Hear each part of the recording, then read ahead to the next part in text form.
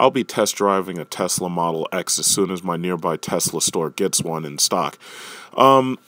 The Tesla Model X is basically built on the exact same platform as the Tesla Model S, with only a few minor tweaks for ride quality.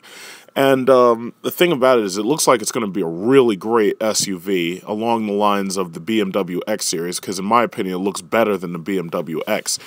Now, the only problem is, in order to actually own an electric vehicle, you have to have a garage, you have to have some place that can charge it. So if you have an office building, you got to have some kind of extension cable, and you need a place where you can charge it without having to worry about the cable being pulled out.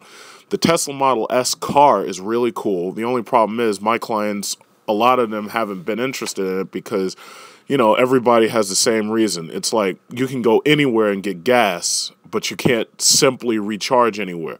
In certain cases, this is the truth. In certain cases, it's not. Hopefully, down the road, Tesla may, include a Chevy Volt-like range-extending motor that uses gasoline to generate electricity for the batteries.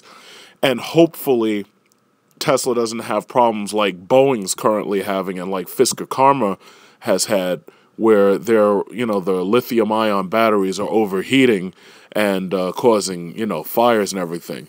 Because until battery technology gets a lot better, these vehicles aren't going to be completely trustworthy.